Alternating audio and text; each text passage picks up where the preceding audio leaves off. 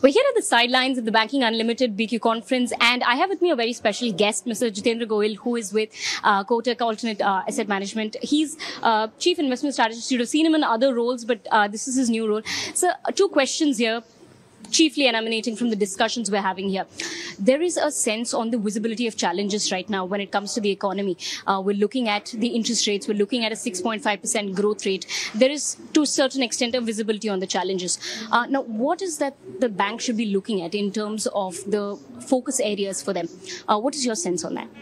Yeah, I think the clear focus area for the banks right now should be on liability franchise. I guess the growth opportunities are tremendous.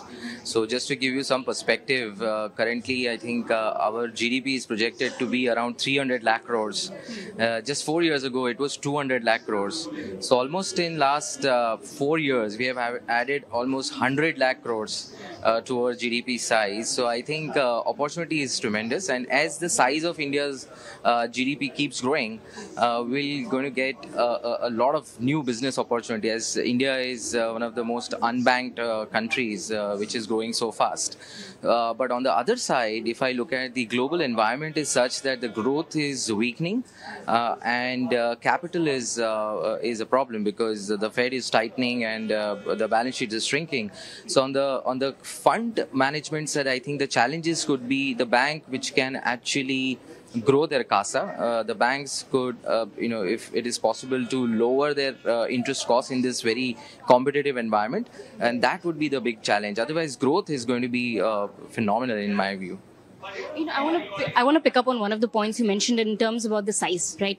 We are a young country, and recently at the G20 also, this was something that we noted, that we have a large underbanked population, we have a strength in numbers. Now I want to switch to strategies for banks that they should be looking at.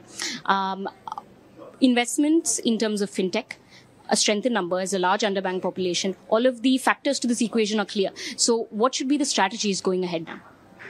I think it should be multifold. I think no bank can actually only focus on offline, and then some might look at online or let's say a fintech.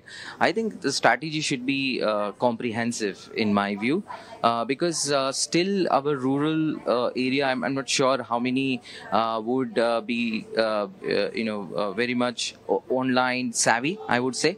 So I would say that it should be a kind of a comprehensive strategy, region by region, segment by segment, whether you are going for an unbanked kind of a sector, then the strategy is different. Your technological background should be very different. But if you are in, let's say, a kind of a well-banked tier 1 city, the strategy should be different. So I think it should be a comprehensive strategy rather than just focusing on fintech side or let's say on a technology side or offline, which is a traditional way of doing business. I think it's a mix of everything. Right. So you're prescribing ear on the ground, and based on that, have it flexible. So always a pleasure talking to you. Thank you for talking to BQ Prime.